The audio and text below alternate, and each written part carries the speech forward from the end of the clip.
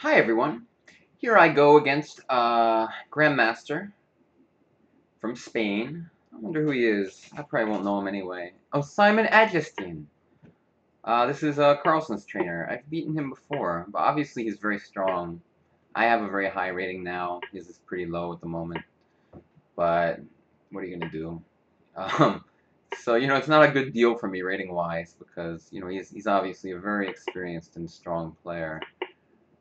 you know. Um, and I only gain like 7 or 8 points if I win, and I lose like 24 if I lose. So stuff like this is why it's hard to be 2,500 when guys like this are 2,300. Like what do you expect from me? What can I possibly do when faced with this type of scenario? I just honestly against this line, I just play natural moves and just hope for the best. I know it's equal, approximately equal. But it's playable for white. I'm going to move fast, I mean, he's spending a lot more time than I feel like he needs to right now. So I'm going to try to, just play some natural moves quickly, get up on the clock, and when things get interesting, be up a minute on the clock or something, and then maybe I'll be able to use that to my advantage. I'll probably play bishop e3 next move, because there's not so many great places to put that bishop. If he takes, I'll take with a knight. I kind of want to keep these on the board for some reason, so I'm just going to go here. Couldn't quite tell you why. You can go bishop e6 maybe. Oh, I could take queen b3, then queen c8. You know what? Just put his rook on that silly square. Right, now what? This looks useful somehow.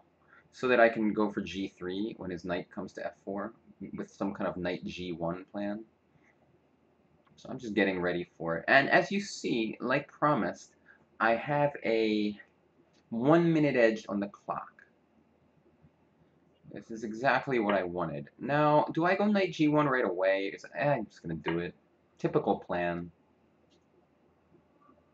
Knight g4. Pawn takes queen h4. Knight h3. I don't lose. Somehow it felt close, though. Alright. So he's going to try to stop me from... Alright, I'm just going to go like this to start. He's trying to stop my g3 move. But I'm like, okay, whatever. Your queen's in c8, buddy. So enjoy yourself.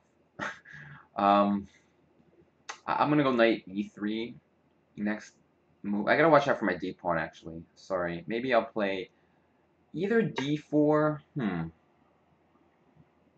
Just go rook to d1. I don't know. Look at the time edge. You see, this is what's gonna help me in this game. The position's about even. I mean, look at it, right? Nothing too exciting is happening for either side. But I have this time edge. That's what blitz is all about, and there's no increment, so I'm going to use it. And obviously, I'm doing this is a good move, stopping me from playing the move, b4, thereby trying to make my b3 pawn a weakness. What I'm going to do, I'm going to do this, planning to go b4 anyway. He wants to put his knight on c5 to attack my b3 pawn. I think rook a6 makes a lot of sense here. This move does too. I'm going to do this, attack his rook. I'll go rook a3 prophylactically, maybe at some point. Can I go b4 here? I thought I could, so I'm just going to do it. This was my plan. I hope I didn't miss something. I think he has to move his knight away, and then we're going to figure out what to do. Probably some kind of build-up move, like rook a2, maybe? Maybe rook a4? I'm not sure. Okay. He wants to go a4, I guess. Well, I'm going to let him. I'm going to trade this knight. It actually looks kind of annoying to me. He'll probably do some kind of b5-like move, but look at the clock. Let's put my rook somewhere where it will be more useful. That looks like a good move. Somehow my queen looks good here, eyeing his rook. He'll probably move his rook out of the way now. Then I'll go knight f3, I think. Okay, I'm really thinking about the clock now, because position's approximately balanced still. I mean, rook d6 or something makes sense, or rook, I don't know, rook somewhere. If rook d6, it's a strange move to me. I'm gonna go here. Notice the clock. It keeps on ticking. I've gotten so much better at my clock management recently. It's made big difference in my results, I think. At some point, I'm going to just take on... You know what, let's try knight h4. This looks appropriate.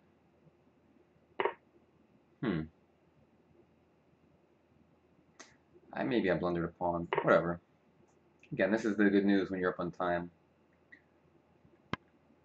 Probably get away with it. It's not ideal, of course. Rook d... Okay, now I'm going to try to think. Rook d7, I'm scared of... I don't know what I may just go queen f3, try to pin this guy. Seems like a little awkward. I mean, he can trade with knight d6, but then I trade queens, go rook d7. I get good, very good play. Oh, I get very good play for this material here. Knight f5, threaten some knight e7 crap. I don't know, do this. c6, rook back to d7 is troublesome. And notice I'm up, oh, I can take on e5 too. I'm up like 2 whole minutes in the clock. Yeah, he's up a pawn, but I have pressure. I think this looks like the best move. Just keep the pressure. He can barely move the knight. Oh, I didn't see that. Obviously, it's still very unpleasant for him, but somehow I can't find a way to crush him. I'm just going to slowly try to torture him here. This looks like a good move. Repeat once because of the clock situation. Oh, I didn't see that. I actually thought... don't even worry about what I thought. Alright, I'm going to have to go back. He has 20 seconds is the good news. So hopefully I can just escape with my knight somehow. I guess I can go here.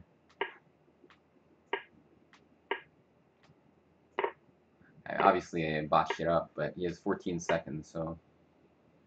Good luck, man. Knight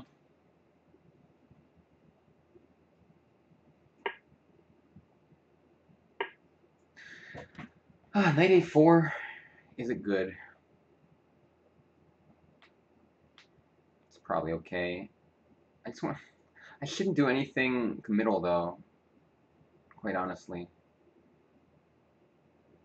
But I kind of want to win legitimately. I think knight a4 is okay. The problem is I know I can just win on time if I just don't do anything risky. So...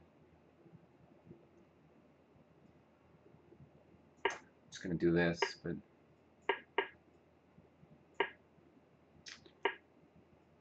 It's kind of disgraceful. I just take this. It needs 8 seconds, so...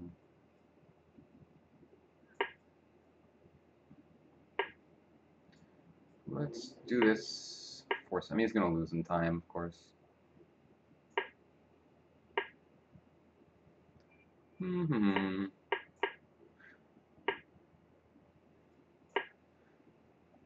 mean...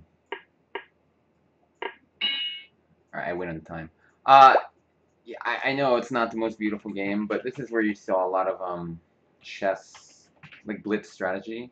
You spell this guy's name. I'm very fast and on the net often. So let's talk about that game. And one of the reasons why my rating has shot through the roof is because I'm really playing well with the clock, not just on the board, but clockwise, man, just fantastically well lately. You know, because beating a guy like this, like that, is not easy. I gained freaking 7 points beating this guy, like, super experienced grandmaster. It's ridiculous. But this game, I had to make some key decisions. See, one thing that's true is when we go to a king and pawn endgame, so take a look at this position. Of course, I have huge compensation. I must just be better here. I made a few mistakes somewhere. I think it's like equal. I mean, knight 98 was a horrible move. Um, King e4 didn't make any sense either. Rook e7. I'm not sure what I'm supposed to do. Oh, rook e8. Okay, makes sense. Who's talking to me here? Last warning. So I played some random ass moves. This was horrible. And he traded the rooks, which is good. And the key here is like, I think I have the move knight takes a4. Here's the problem. It's much easier to defend the king and pawn in game. It could just be a dead draw. Like take. I didn't want to calculate. I felt like if I don't go knight takes a4, I'm going to win 100% of the time. Yes, I might end up losing on the board. All I care about is the win, though. That's the point of chess, is to win, whatever the rules are. But of course I saw this. I think it's fine for me. Let's see what Houdini says. Oh, that's interesting. He can just ignore it. So, like, if he does anything, it's annoying. But if he just ignores it, what do I do? As soon as I move my knight, I mean, I would probably just give it up at that point. Like, b3, e4. Why is this winning? I'm just curious. Oh, he has to pass a pawn. All right. So it doesn't quite save the day. This was risky. I probably should just go king c2. I shouldn't give him any pass pawns or anything like that, and he'll just lose some time. Yeah, that's interesting. Who knows if he would have found it in 12 seconds. I would just go back, and this is, I'm going to win on time again. But the main point was I felt like maybe even this endgame, I had a feeling it was good for me, honestly.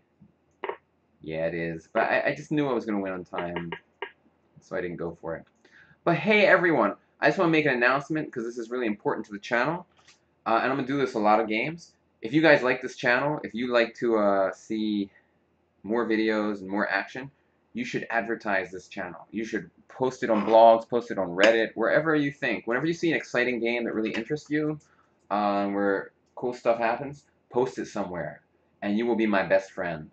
Because that's what it's going to take to build this channel up, is more and more help from you guys. I suck at advertising, man. It's just not my thing. So I need the people to help me. Thanks all. See you next time. Bye-bye.